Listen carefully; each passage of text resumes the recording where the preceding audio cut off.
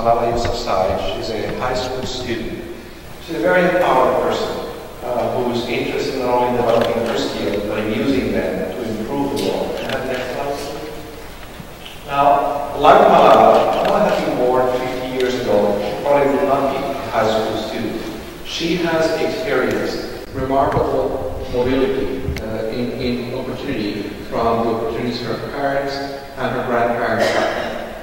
Most children around the world have similar opportunities. You have here boys, 90% of whom are enrolled in primary school, and you have girls, slightly less, but about 90% of them are enrolled in primary school, and 3/4 of them will finish primary school. This is for the world.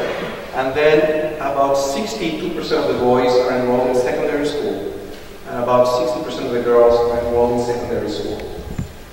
These figures are remarkable because they represent progress that took place over the last 6 decades, 6 to 7 decades. Next slide, please. But of course, the number of children around the world, 57 million children around the world, do not have those opportunities to be in school.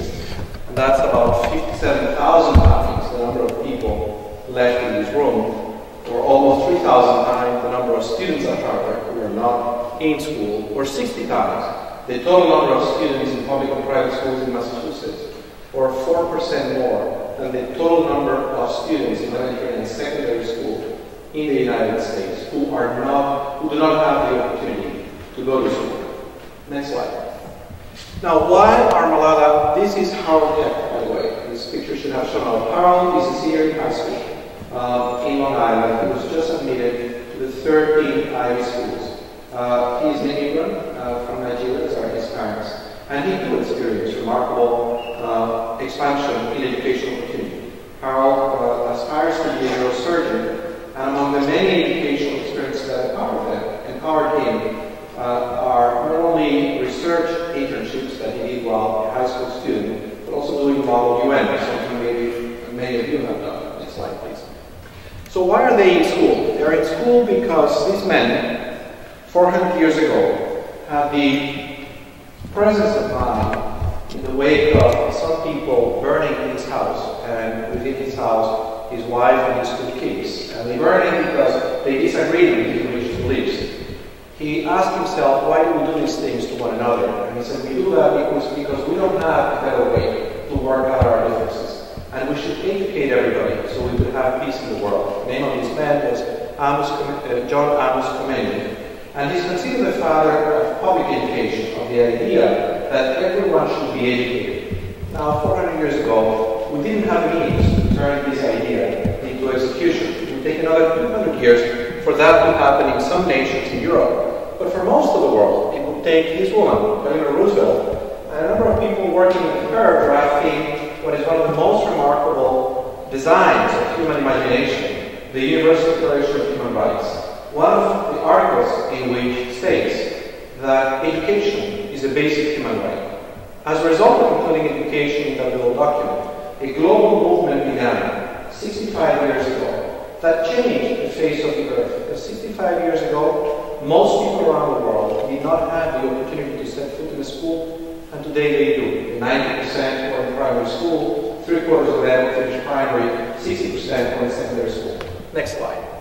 And so, this global education movement includes a legal or quasi-legal movement. It includes the Declaration of Human Rights, it includes the Convention on the Rights of Children, the creation of a set of institutions such as the UN, UNESCO, UNICEF, a number of convenings where people persuaded, advocated for changes that would bring everybody to school, and a number of mechanisms to transfer experiences and ideas about what works. Next slide, please. Now, this movement has and remains largely focused on 3 issues. Access to school, for the 57 million who are still not in school. Inequality, in terms of the groups of kids who do not have access to school within and between nations. And opportunity to learn basic skills. Opportunity to learn how to read, mathematics, in some contexts, science. Those things are very, very important. I want to argue that we should be building on that movement to produce a shift in thinking so that education really empowers the kids to invent the future. Next slide. And so I think there is a big difference between leading to promote access to school or to promote schools to do better that which they're intending to do, or even leading for equity.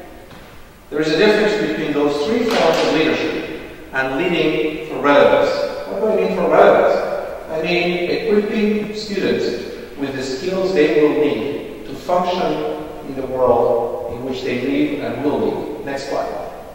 And so, if you think some of the previous speakers have talked about some of the big challenges that we face, the challenge of coexistence, of being able to see religious difference and other differences as a source of strength, as a source of creativity, to embrace it, and not to hunker down or fear it to the point that we do the same things that those who set Khomeiни's house on fire did 4 centuries ago.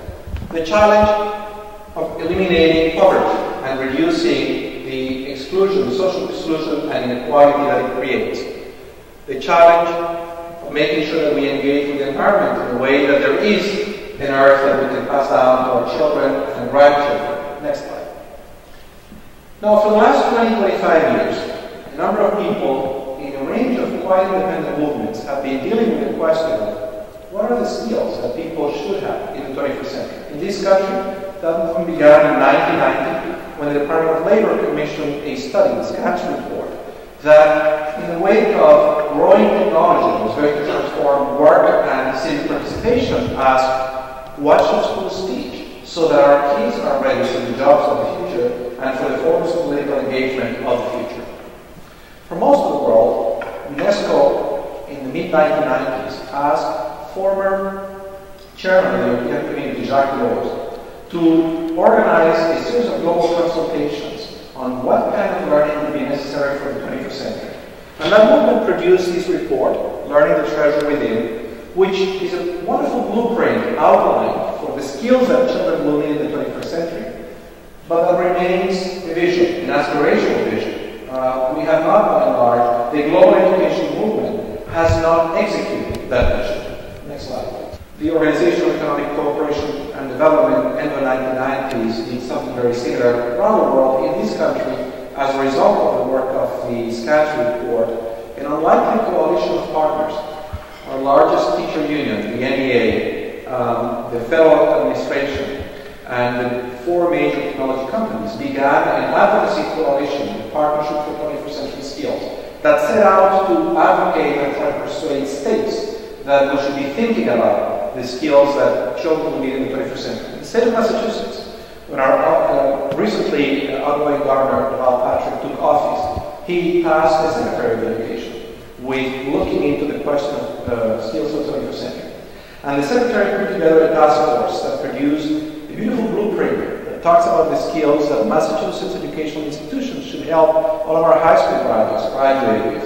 It's a wonderful blueprint, but as with the Lorsch report, the only problem with it is that very few people have read the document, including people in senior positions in the education department. And by and large, we did not translate that vision into a strategy or implementation plan. Next slide, please. So when I think about skills for the 21st century, these are summarized, and this is drawing from a synthesis report of the National Research Council, on 3 big blocks: cognitive skills, the capacity to work with others and get things done with them, and self-knowledge. Next slide. I'll go very quickly over them, simply to say that we don't need to discover what these skills are. What we need to do is figure out how do we create opportunity at scale for children to gain those skills. The first building block includes certainly knowledge, the capacity to process that knowledge, to solve problems, and innovation and creativity. Some of the previous speakers have addressed those skills. Next slide. So processing includes things like critical thinking, problem solving, analysis, logical reasoning, interpretation, decision making, executive functioning. Knowledge includes things like knowledge of the disciplines. Next slide, please. Literacy, active listening skills, ability to use evidence and assess biases in information, digital literacy. Next slide. Creativity includes capacity to think outside the box, to innovate, and to create. Next slide, please. Capacity to work with others includes collaborative group skills and leadership. Next slide, please. Collaborative group skills include things like communication, collaboration, teamwork, cooperation, coordination, service orientation, capacity to negotiate conflicts without having to burn the house down of a person we disagree with. Leadership includes the capacity to influence others, to take responsibility, to communicate assertively, to tell a story of self. Next one. And finally, the capacity to govern oneself includes at least 3 building blocks: a certain openness of mind, work ethic, and self-ethics. Next slide.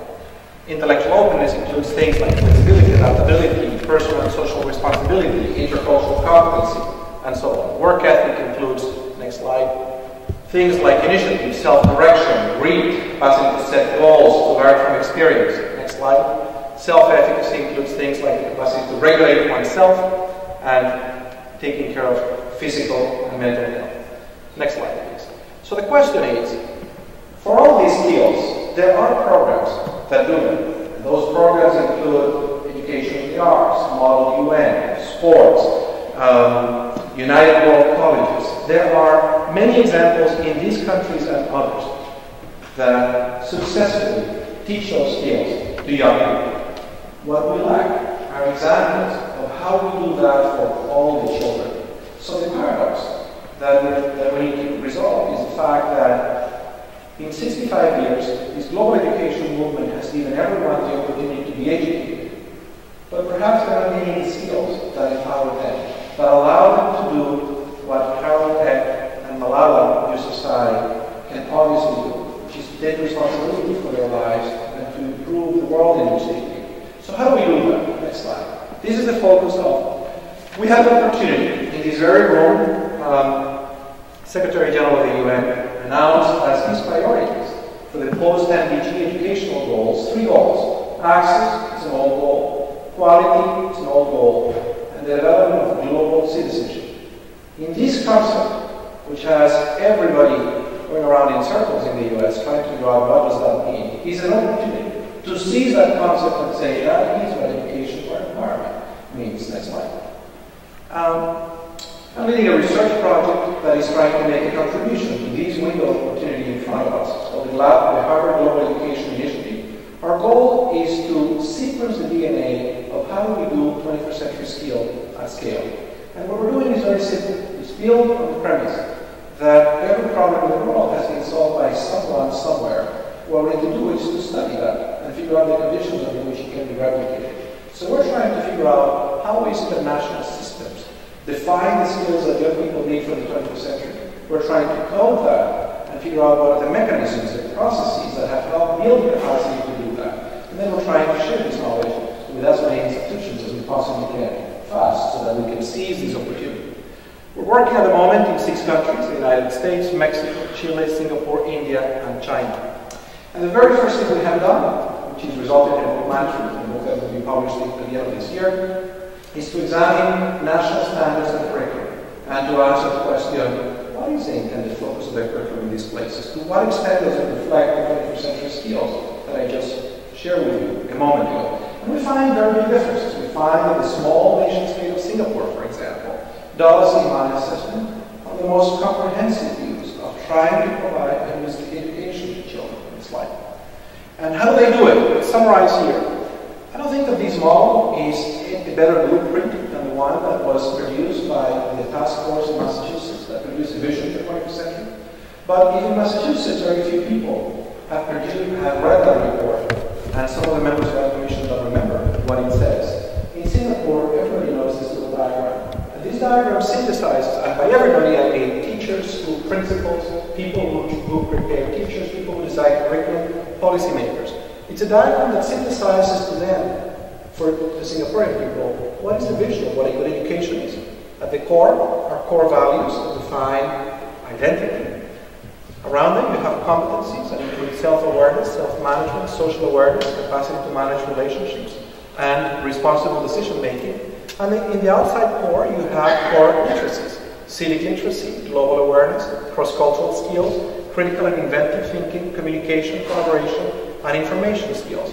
And outside that, you have what they believe are the pillars of the citizen they want to educate: an active contributor, a self-selected leader, a confident person, a concerned citizen. Next slide. You write about that. Once you have clarity of what the outcome is, you can then map backwards and say, how do you prepare teachers and school principals to teach in a way that produces that? And this is a vision which nothing as powerful as having a clear idea of what the outcome is, and using that to guide effort to prepare teachers and school principals. I don't have the time to share some of what they do. Next slide. I was recently in Dubai attending one of these conference that recognized exemplary teachers. Over the last year, many countries around the world participated in this process to identify good teachers. These were the 10 finalists. 3 of them are teachers in the United States. Nancy Atwell is the winner, teaches in Maine. Naomi Lane is a teacher of sustainability and science in Springfield. And Stephen Reitz is a teacher in the Bronx, in the poorest U.S. congressional district in America. These are teachers who are trying to equip the students with the skills they need to not only respond to their circumstances, but to embrace and to construct a future. I think they remind us that we do have good practice in every country, even in countries where we're not doing that at scale. And we have a great opportunity in identifying these outliers and in trying to decode the process that explain why they can do what they do, to then bring that over to a larger movement, so that we can build on the good work of these people, on the ideas of Comenius, the work of Eleanor Roosevelt, and those that with her built the UN system to educate all children. Next slide. So that we can actually teach all children with purpose. Thank you.